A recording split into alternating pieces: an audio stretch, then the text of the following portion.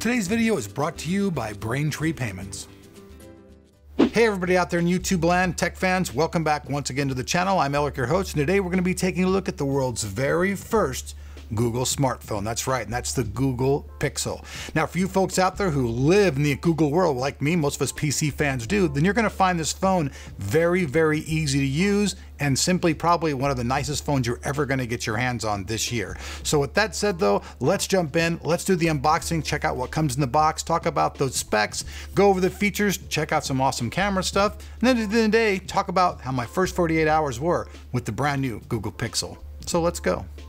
So obviously there's the box. Not too much of a boxception going on here, but we do have a box inside of the box. Then right up front, we have the phone and its accessories. So we'll go ahead and we'll flip the phone around, just take it and set it off to the side. Inside, we've got all kinds of instructions and stuff like that. So if you, all your quick start guide and all that stuff, that all comes inside of here. I'm not gonna make you guys read it all, you'll be bored to death. First up, the USB-C to standard adapter cable. Then after that, the USB-C to standard adapter plug. Then both of your USB-C on both ends. This is going to actually work with the including charger plug. What's great about this other cable though too is that in case you lose this or you got to hook up to your PC, you have both types of cables. So you're covered all the way around with the cable, and since it's USB-C, it's going to be going much faster. Then we have the phone itself. I'm not even going to bother with anything here. I'm just going to go ahead and just rip this plastic sleeve off of here, take the phone out, and you guys can see the phone in all of its lovely glory.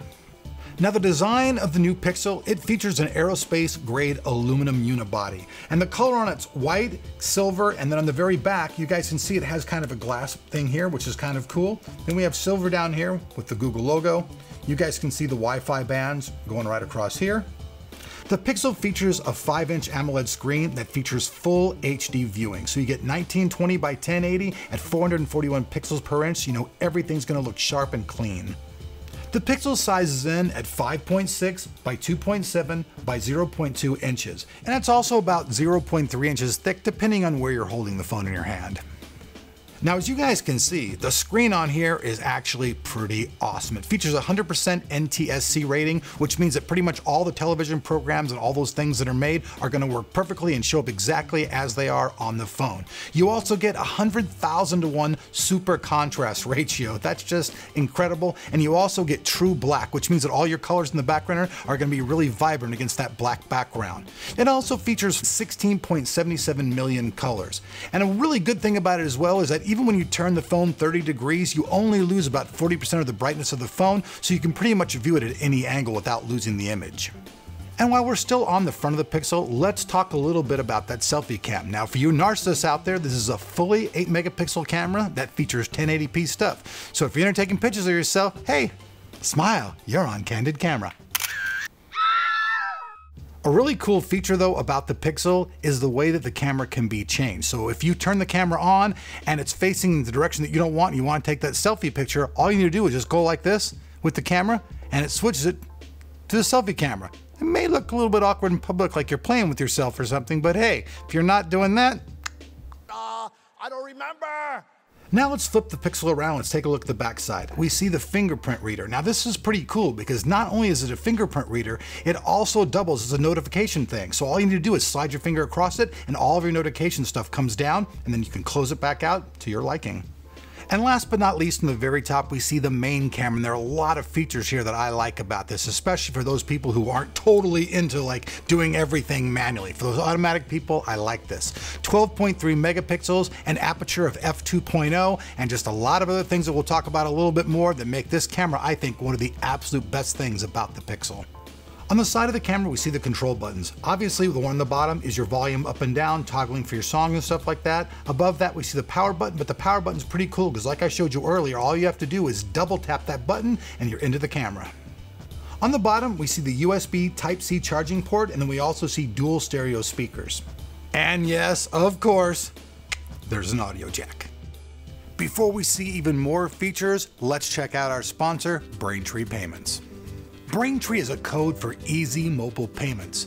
Maybe you're working on the next Uber, Airbnb, or GitHub. Then why not use the same simple payment solution that helped them become what they are today? Braintree makes mobile payments so fast, easy, and seamless, it's almost magical. Add it to your app with just a few lines of code and you're instantly ready to accept Apple Pay, Android Pay, PayPal, Venmo, credit cards, even Bitcoin. And if by some chance some other way to pay comes along, you know Braintree will support that as well. Braintree's fast payouts and continuous support mean you'll always be ready, whether you're earning your first dollar or your billionth. See fewer abandoned carts and more sales with Braintree's best-in-class mobile checkout experience. Learn more at BraintreePayments.com/TOT. Another feature that I really like about the Pixel is most of the time to put in your SIM card, you have to actually remove the entire back of your phone. That could be a pain in the butt. Some people break stuff. Really, if you're not really mechanically inclined or anything, you can make a mistake and screw it up. But the Pixel, it's very simple. To insert your SIM card, you simply just push this little button on the side, it pops open, you insert your SIM card, and you're up and going. It's very simple and very, very user in tuned. For the RAM inside the Pixel, it features 4 GB of LPDDR4. The storage options are 32 GB or 128 GB. The device that I'm holding in my hand is actually the 128 GB version, and that's pretty cool because that's a lot of space. But what's actually even totally better, and I'll just talk about that right now before I talk about the processor, is the availability to have unlimited storage for your photos and videos. That's right, I said it folks, unlimited storage for all your photos, all your videos, so never have to worry about ever coming up with a thing that says memory full. We all know that sucks. If you're out in public or somewhere, you don't want to run out of stuff and have to transfer, you can take more pictures of your family, that plainly sucks. But with the Pixel, you never have to worry about that ever again. Take as many photos, stupid or otherwise, of you and your family, and you can all load them up forever with the Pixel. Under the hood empowering the Pixel is the Qualcomm Snapdragon 821 processor. Now this is actually 2 processors in one. You feature a single 2.15 GHz processor and another 1.6 GHz processor, and this is fully quad-core 64-bit technology. And for you folks out there who are thinking about doing some video with the Pixel, you will be very happy. You can actually get up to 120 frames per second at 1080 and 30 frames with 4K, so it's totally covering you for filming video. The video stabilization features in the Pixel are very nice. Here you can see it with stabilization on, and then here's another example of with it off. And you guys can pretty much see the difference. Obviously, it's working well. So now let's just check out the camera. Like I said before, folks, if you're one of those people who knows how to totally manually adjust your camera and get the absolute most out of it, there's probably a smartphone out there that may give you more options. But if you're a person out there who likes simplicity, you just want to click, shoot, or make a video, this phone is amazing, and I love the camera options on it. Me, myself, I'm not that kind of person that knows all those camera features. There's people out there that do, but me, myself, hey, I'll admit it, when it comes to camera stuff, I'm a rookie. But you guys can see all the options work really well. You get great stabilization, you get great autofocus, and even in low light, the camera takes great pics. You guys can see me and Buddy, we were almost in a dark room when this picture was taken.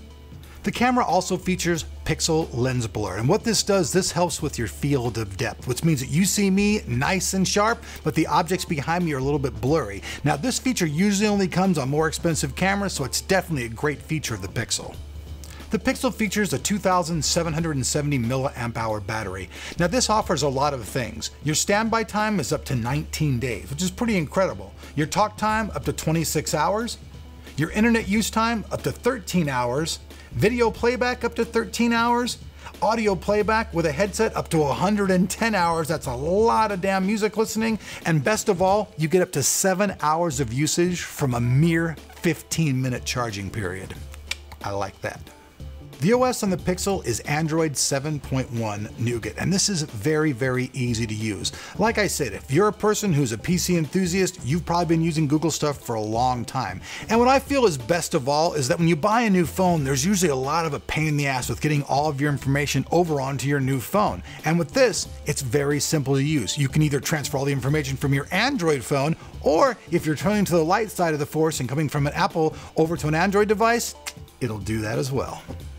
Another thing I find very useful about Nougat 7.1 is in the old days, you actually had to click on an apps tab to get into your apps. Those days are long gone. With 7.1, you simply slide it up and you get access to all your apps. And what's even better is you can simply hold your finger on the button and it gives you options for that app, which is really cool. The Pixel even features a little Google tab. All you gotta do is hit it with your finger and then bam, you're automatically into Google. If you're like me and you don't like doing a bunch of typing, that means that you talk and dictate into your phone. Now for you Apple guys, you guys use Siri, but for us Google guys, we get Google Assistant and it works absolutely great. All you do is simply say what you want to say and it'll take you to where you want to go. The bottom line, folks, is that Nougat 7.1 is more user-friendly than any other version I've seen out. It makes accessing everything on your phone so much simpler and easy to do. Although it's kind of hard to tell just watching a video, I gotta tell you guys that the screen is really awesome. All the colors are really well represented. When you're watching movies and all that stuff, you guys can see that they're very vibrant, and the sound's not all that bad either. Me personally, though, I wish kind of the location of the stereo speakers was on the top instead of being on the very bottom, because then when you were listening to it, you'd actually get a true stereo representation. As it is, when you turn the phone sideways, the speakers are both to either your left side or your right side. That's just a little bit weird. So we've seen that the Google Pixel takes great pictures, especially for those people who really don't know what they're doing in photography and just want something simple. It works great. But what if you're out and you record a lot of stuff that has to do with like live music and live events? Well, let's see how it does with my very powerful Egnator amp. So let's hear some guitar and some rockin' at some high volume.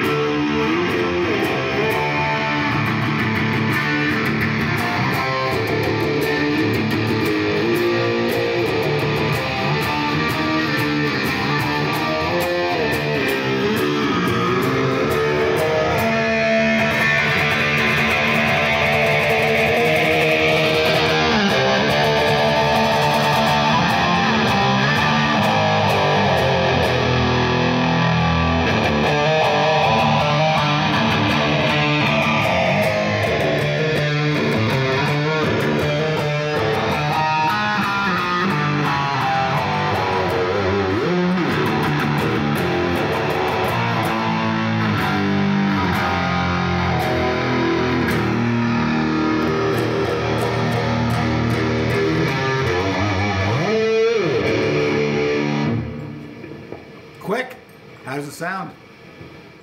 All right, folks, so there you guys have it. I've only had this phone for a couple of days, but so far I have to say I'm so impressed that I'm gonna switch over to this phone. You guys saw before I was debating about maybe even switching off to some other crazy phone by Apple, but after having that I was very disappointed, I gotta say, but this phone is really cool. The Nougat 7.1 actually meets my expectations and goes a little bit farther. I mean, I was expecting some small little changes, but the changes in 7.1 Nougat are actually astronomical now.